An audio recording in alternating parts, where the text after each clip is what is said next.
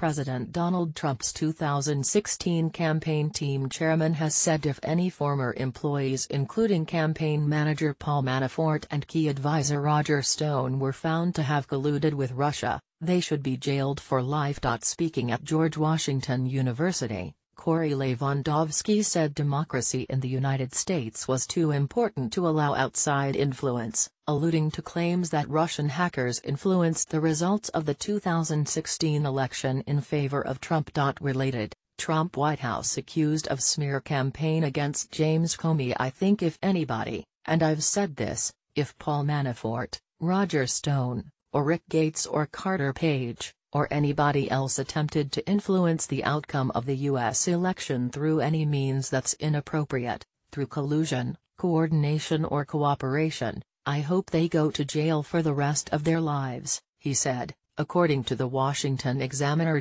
Gates, a lobbyist, worked as Manafort's deputy on the campaign.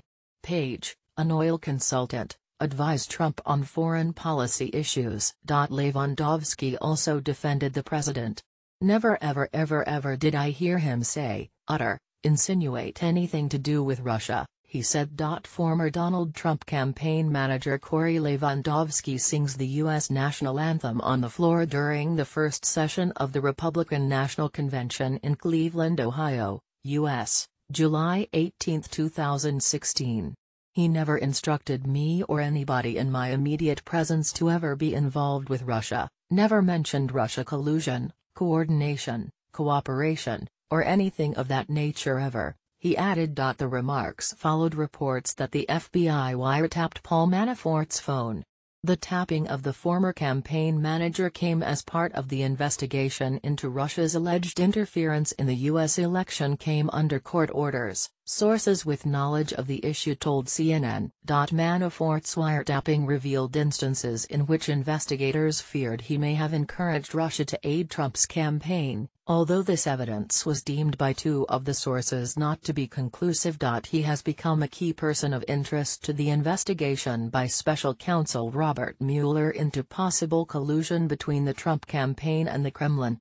In July, the FBI carried out an early morning raid on Manafort's home in Alexandria, Virginia. Mueller has also subpoenaed Lewandowski's personal spokesman and former attorney. Manafort has maintained that he had never knowingly spoke to Russian intelligence officers, telling The New York Times that he had never been involved with anything to do with the Russian government or the Putin administration.